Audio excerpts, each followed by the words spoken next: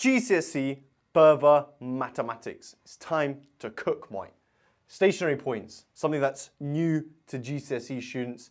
This is a big question. It's actually a non-calculated question as well. So it says, given that f of x is x power 4 minus 2x cubed, power 4 meaning a quartic, find the coordinates of the stationary points and determine their nature. And for something like this, actually, you could very easily sketch it as well. Maybe I'll do a sketch for you guys if you're lucky at the end, which wouldn't be part of the question, but I think it's good for you guys to know. Now, the first thing is stationary points. What does that mean? Let me give you guys a brief history on what we even mean by a stationary point. So, say I had a curve like this. Why do we call certain points stationary points? Now, the easiest way to think of this is, say you had a ball, and I put the ball here, okay? Imagine there's a slide. Where would that ball go? The ball would slide down here. It would be stationary down there, okay? So it'll be stationary down there. It'll be stationary down here. Where else would it be stationary? Now, if you guys did this perfectly, you would be able to place the ball here and here so that it does not move. However, one small tap and it goes down to here. If we're doing physics, you would label this as an unstable stationary point, and this would be a stable stationary point, but obviously it's not even in A levels, okay? Now, what's special about all of these points, stationary points? Well, if you were to draw tangents here, they would all be flat, meaning their gradients would be 0. Horizontal means 0 gradient. And in this case, we say f dash x is 0. The gradient function is equal to 0 at whatever these x values are, okay? So, the first thing we're going to have to do here is we're going to have to differentiate it and make it equal to 0. Differentiating this, very simple. Lucky for you guys. Differentiation in GCSE Further Maths and Year 12 is super easy. It gets a bit mad in Year 13. So we differentiate this, we bring down the power, knock one off the power, because it's a power function. So we get 4x cubed. And then bring down the power minus 6, yeah, because you're going to multiply it when you bring it down. So minus 6x squared. Make it equal to 0. Now we make that equal to 0. We're going to solve that. I'm going to factorize out x squared, but also I'm going to divide through by 2. So I'm going to do that first. So I get 2x cubed minus 3x squared is 0. Factorize out x squared. I'm going to get 2x minus 3 is 0.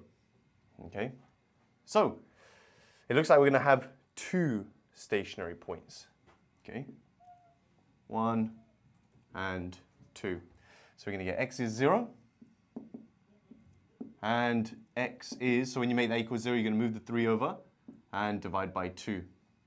Okay? Now, we're going to have to classify these stationary points. Or if you want, you can work out what the y value is. It does say find the coordinates of the stationary points. So if I sub in x is 0, here you're just going to get 0 minus 0. That's just 0. For this one, remember this is a non-calculator. We're going to plug into here. We're going to do the power 4. 3 to the power 4 is 81 over 2 to the power 4, which is 16, minus 2 lots of x cubed. So minus 2 lots of this cubed. 3 cubed is 27. 2 cubed, 8. Now I'm actually not going to cancel that because we're going to bring this all into one fraction. And the common denominator would be 16 anyway. So in fact, I'd rather this denominator, be 16 and just times that by 2. 27 times by 4 is 108. Yeah.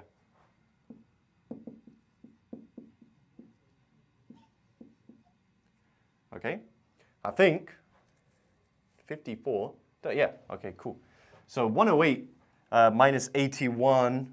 Brev. We do all this complicated maths, but do you know what? Sometimes you need to do a little bit of column method in that. Okay, so we get this. Now we obviously need to classify these points. I mean, it's only to do with the x values anyway. Now to classify, we need the second derivative. The second derivative here, what some students do is they differentiate this. That's the simplified version. We're going to differentiate this. We just do the same thing. We bring down the 3. 4 times 3 is 12. Then x squared. Okay. Minus 6 times 2, 12. And then we have x. Now, we're going to sub in x is 0. And this is very interesting because when you sub in 0, you're going to get 12 times 0 squared minus 12 times 0, which is 0. Now, what does that mean? It means we don't actually know if this is a minimum, maximum, or an inflection point. Okay? Now, there's a difference. And you can't just say because it's 0, it's going to be an inflection point. You'd get it wrong. Okay? In fact, it could be anything. Yeah? And if you want to check that really quickly, do y equals x to the power 4. X to the power 4 looks like this. A bit like a quadratic. I've drawn that really badly. But its turning point there is clearly a minimum point, but its second derivative at that turning point would be 0. Okay? So, in order to determine which one it is, we need to test the gradient on either side of that turning point, and we'll see what it gives us. So at x is 0, I'm going to test minus 1 and 1. Okay, now the reason for that, so here's my turning point, x is 0. Just pick some easy numbers on either side. Now you have to make sure that it does not pass this next turning point. Now 3 over 2 is over here, right? So since that's not involved, we're okay. Yeah, so don't make that mistake. You couldn't use 2, for example. Again, you'd get that wrong. So we know the gradient here is 0. What happens when we sub in minus 1? Remember, we're subbing it into here. So f dash of minus 1, we get minus 1 cubed, which is just minus 1, times 4 minus 4. Minus 1 squared is 1. We just get minus 6. So we get minus 10 less than 0. So the gradient here is negative. It's downward sloping. Okay, it's downward sloping. It might look something like this. Okay. Now let's test out 1.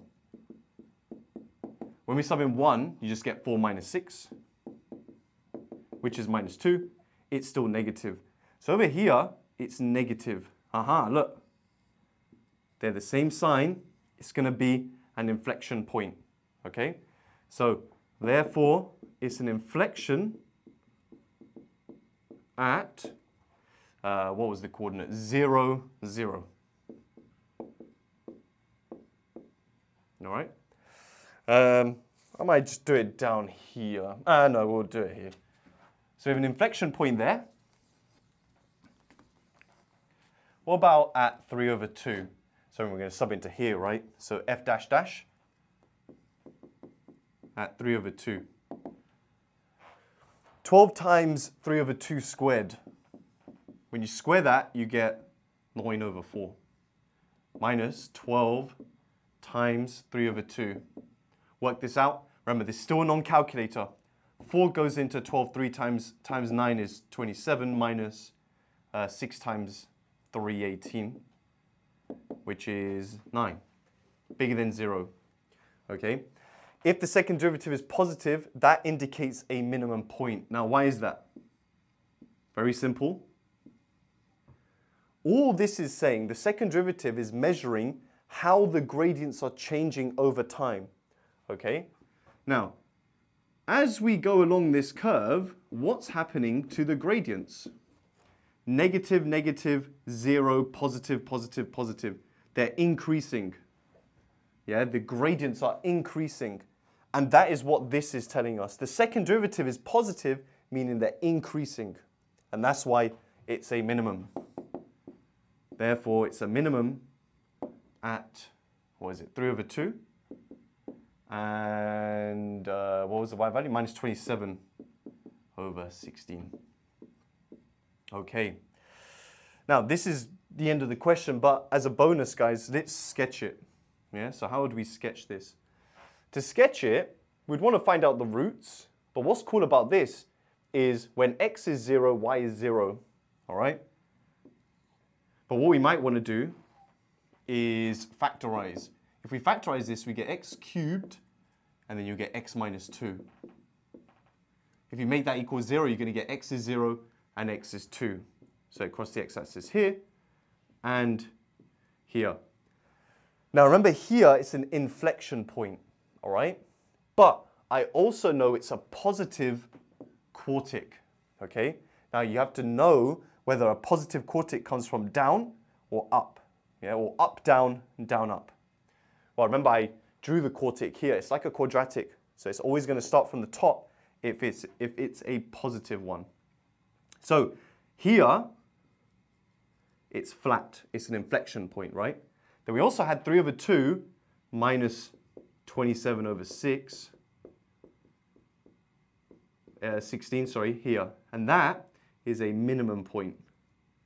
So I always do that bit first. And then we just complete the graph. So it's going to come down, go flat, down, back up. And that is what this quartic looks like. And this is all the information up until here is just 7 marks. But I think it's cool for you guys to see what the graph looks like as well. And that's it. So I've kind of explained how all these stationary points work. Why is f dash equal to 0? Finding the stationary point, the kind of background behind that, and the classifications of those stationary points. So if you enjoyed this video, guys, please hit the like button and subscribe for more content like this. And I'll see you in my next Further Maths video. Nice.